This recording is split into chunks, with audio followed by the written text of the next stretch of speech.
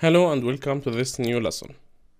Today I'll show you the Altium software user interface. So let's start by going to Start menu, then choosing the Altium Designer software. As you can see, it's loading.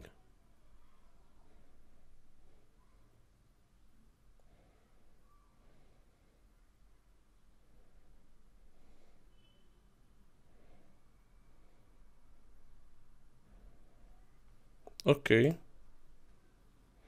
Now this is the user interface. This is Altium Designer 18, but it's very much the same for all versions of the software. Up here we have a main menu. It's File, View, Project, Windows, and Help. In the right we have the libraries and the documents menu. And here we have the Projects Explorer. You can go to the navigator, messages, and output. These are tabs. So let's start by creating a new project.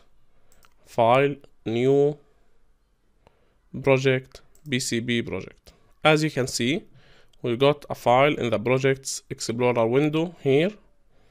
If we click here in the project itself, we can add new to project. We can add schematic, a PCB, or any other file that you want. And let's start by adding a schematic file for our component. As you can see, here we have a different menu because we are in the schematic tab here. You can choose to place this menu wherever you want. As you can see, when you place it here, you can simply click it to view. And this is our main schematic window. We can click here, add new to project, and then choose PCB.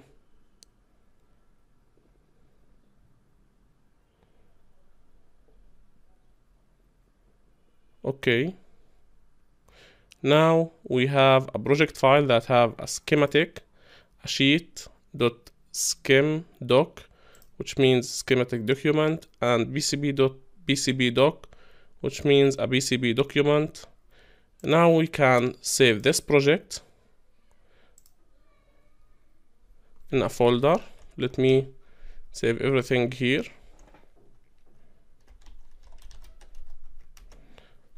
Let's keep it to default name, PCB, okay, and the schematic, okay. This is the project file. So we saved the project and the two files, the schematic and the PCB. Now, as I mentioned earlier, this is the main menu. When you change the file, the menu changed. This is the schematic file, and this is the menu.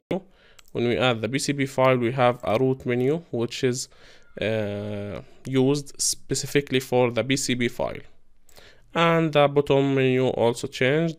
Here we have multiple colors, and we have the navigator, as I mentioned earlier. That's it for the user interface. Next, we will start building our component symbol.